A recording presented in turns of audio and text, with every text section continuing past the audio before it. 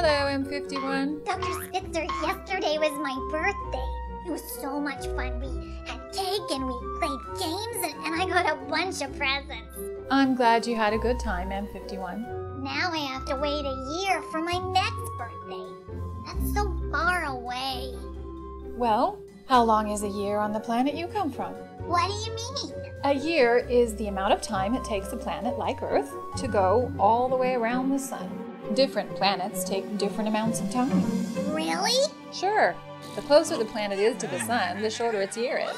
So what you're saying is if the Earth were really close to the sun, my birthday will come around a lot sooner. Yes, but if you're... Great, thanks Dr. Spitzer. See you later. Wait, M51! Something tells me I'm not going to like this. Okay, Gizmo. I want it to be my birthday again soon, so we need to move the Earth closer to the sun. Moving Earth closer to the sun.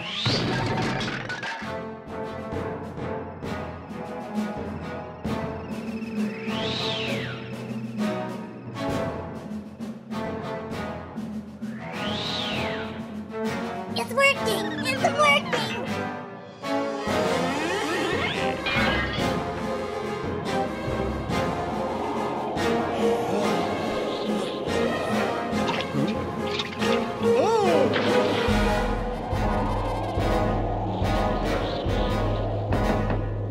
Hi, Dr. Spitzer.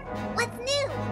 M51, you've got to put the Earth back where it belongs. But it's gonna be my birthday soon.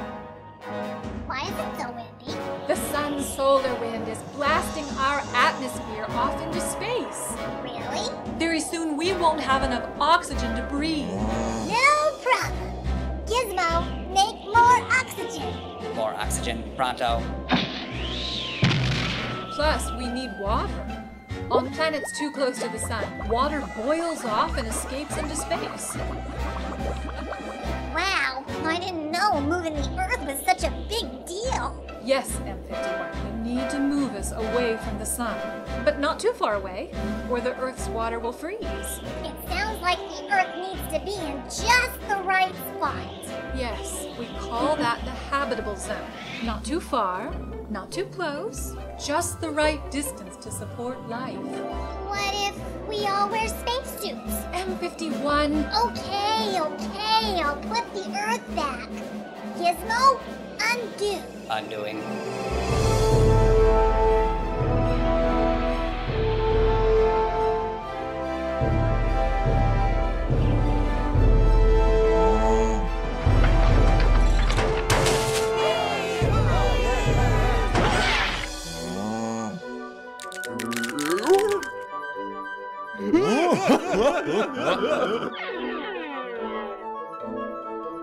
well, I hope you learned something from all this, M51. Don't worry, Dr. Spitzer. This one's going right on the list. Gizmo? Accessing list. The printing's too small.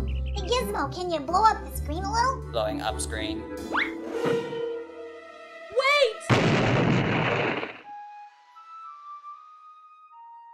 I really need to take that thing away from him.